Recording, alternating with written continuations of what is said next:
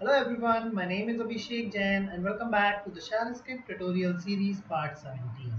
In today's video, we're gonna understand what is logging in a shell script and how we can create our own logging module in a shell because by default, shell doesn't provide any logging module. In general, in other high-level programming language, most of the languages are having their own logging module which we can directly utilize, but in shell we don't have. So first let's try to understand what is logging, and then we're gonna understand how we can create our own logging module in a shell script. So why do we need a logging in the very first place? So logging is actually help us to debug in case of there is any bug or if there is any error in our shell script or in our program or in a software program, right? So from the structure perspective, it's not that every logger is having a same kind of the structure, but majorly you will see the structure goes like this. We have first timestamp, then a log label, then main module name, child module if that is there, then function name if or the method name followed by the message, which will actually help us to tell what exactly happening at any given point in time by the software program or shell script. So what I did is I just created a very small script which actually help us to just keep a track of it, like how our shell scripting is progressing. So let's say we have one shell script that is running continuously, and we need to just keep a log inside one of the log file that would tell if something goes wrong with that script, and we know the timestamp. We can directly go into the log file and see what exactly happening. And in a logging, you will see that whatever the message we log, we have a proper log label or the log categorization defined, which you can see on my screen. For example, this is debug, then we have info, we have error. Similarly, if I just go back to my PPT, you will see majorly we have these category of logs. We have debug, info, warn, error, fatal, and panic. So error, fatal, and panics are the one which actually needs to be looked at it and investigated why it is happening. And these debug, info, and warning are the actually a messages which actually help us to find out at what point in time for what event the problem is happening. So let's quickly jump into the demo part and see how we can create our own logger module in a shell. So what I'm gonna do is I'm just gonna create one logger.sh, okay, and if I just go inside, and what we're gonna do is we just gonna try to achieve this, how we can log in this way. Like, I mean, if we have one script, we need to have a name of a script, then main program execution. So we are gonna just executing the flow or the logic execution inside the log file for any script, right, for which we want to enable a login, right?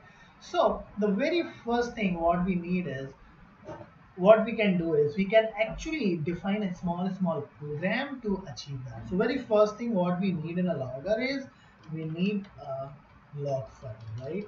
So what I can do is I can just define log underscore file variable plus file equals to, okay. So here what I'm going to do is either you can accept this from a command line, or you can by default make you know, any particular file. So for what I'm going to do is I'm just going to use a, let's say to do that, I think I should extract the script name first. To extract the script name, we can use this base name, then $0. What it's gonna do is it's gonna extract the name of a script and put it in a script name, and then we're gonna use that in a current directory, and I'm just gonna use that script name here dot log, okay. So what this is gonna do is, so now my log file name is going to be the script name dot log, okay. Now what we need to do, first we need to create a program which will be logging my main program entry, right? So for that, what I'm gonna do is main entry function. I'm just gonna define that, and here what I'm going to do is, so what structure we need, right? So we need, very first thing is a timestamp, right? To achieve a timestamp, what we can do is we can let's say I can define it times and equals to backtick and then date. You can just format the way you want it. There are many ways through which we can just format it, the whatever the format you want to do it. Then I wanted to use a script name. For script name we can use similar command again, base name $0. Okay, and then what I can do is what structure we need, right? We need a structure like first we need a date, right? Okay, so for doing that, what I can do is in square bracket we need that name. Okay, so put timestamp here.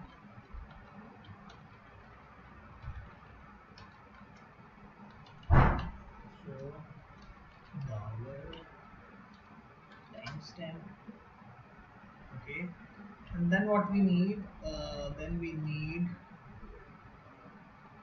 colon followed by the log label, and this one I'm just going to define as a debug. And what next we need a script name. So what I'm going to do is I'm just going to pass my script name here followed by the message, right? So what I'm going to do is I'm just going to put main logic is going to be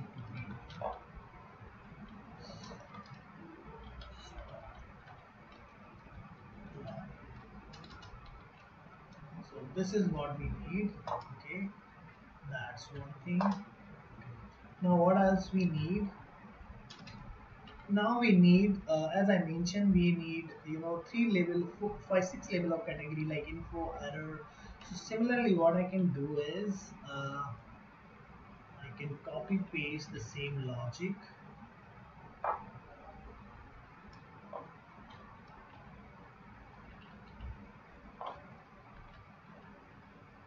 I can paste it here.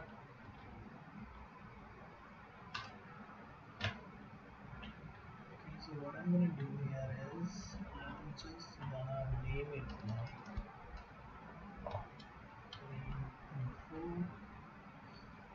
and keep it same, but here I will make a little bit interesting because we need to accept what kind of message, and this info can be executed at from various places within a script, right? So we should be accepting, let's say, one parameter, and that we will be passing through when we are going to execute this command. Okay, main info, and then we have main error. Error also. Okay, so I have to change another thing. I have to change this error, and here also I need to accept this one, and here I have to, okay, I have already changed info. The other thing which I wanted to do now, what else we have? Debug info, right? So we have debug info error. Now we need this. Let me just copy these two again.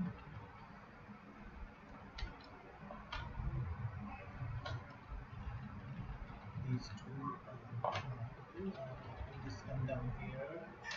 If I just paste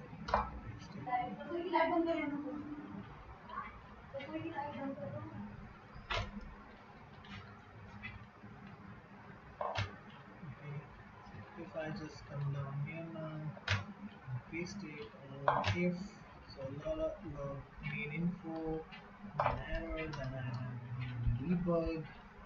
In this time I'm just gonna put debug here. And similarly, you can create whatever the log level you want. And this error, I'm just gonna put like exit, and this is gonna be exit. And here I'm just gonna name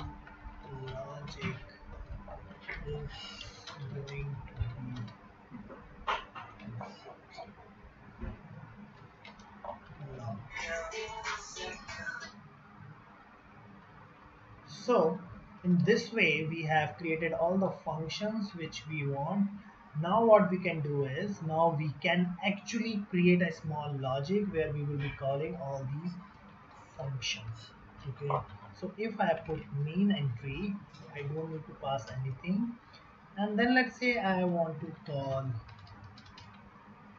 main info with, let's say, starting main logic, and you can call this function inside other script as well to ensure that you will be logging correctly. And let's say that I want to put main debug, and that main debug also required starting debugging logic inside function, and you can just give as much as information you can. And then let's say you want to call main error, because you find out in a script that there is one error, and for error handling I will come up with another script. Okay, so found error in logic, so logging for investigation, and then you can main exit, and I think you are fine, right? And inside the main exit, what you can do is exit. Okay, there are many ways how you want to design it. Okay, I hope I have developed this correctly, and if this is fine, because we have put a lot of stuff in this, let's see how it works. And if yes, base name not found, but you can see that, you know, I just made a mistake here, right? I can correct this, but now you can see things are getting, um, logged in, and you can just log all these things in a file also, right? So what you can do is you can use the directional. This is actually just put all the output inside, whatever the output this logger file is creating. Let's say I want to put this in syslog dot report, I can do that.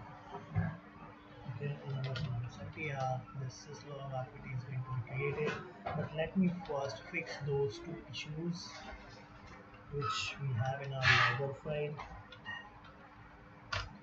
Okay, but in real time you will be creating all these functions in one file, and you will be calling this logger into a different script, and based on your need you will be calling these functions depending upon what information you want to put in the log file, right? So the very first error which I was seeing is, okay, and the last one is main exit, and yes, there is a problem in that. So the name is main exit, and let me just bring some consistency and we also let me just change it. And the way I'm just calling here, just to show this is working fine, but in your state where you for which you want to enable the logging, you have to ensure that, okay, if I run this time, see, it's working fine. The only problem is the last thing which I am here to do is, whatever the echo command we have. So what I have to do is I have to first, this log file, so I can just, so this double, the redirectional symbol, what it does is log underscore file. I have to log file, okay, and I have to give this to all the echo commands which we have, so that we are not required, to use redirectional script, because we are going to use this inside the another script.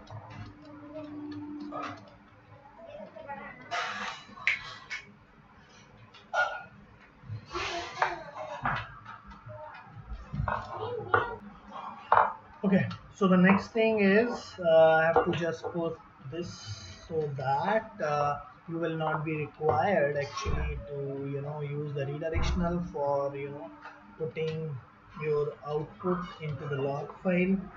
This will do, and that is how you can create your own module, and you can add whatever the log level you want to add it, because in real time you need more information. That also you can put it in a echo or how whatever the way you want to capture it.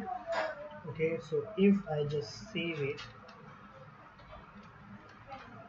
and run this script now.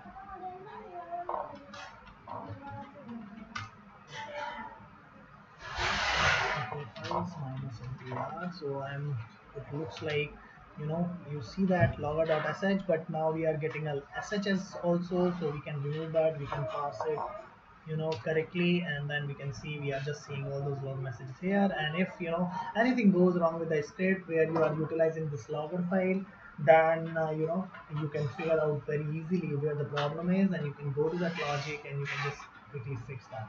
So that is how you can create your own logger module, right? And in the next video I will be just letting you know how can you use this logger module inside the other script, so that you can utilize the power of this particular script in another script, and that would actually help the developers, or whosoever is maintaining your script and whosoever is maintaining the environment, to easily investigate what exactly going on with the script and what is going wrong and how he can fix that.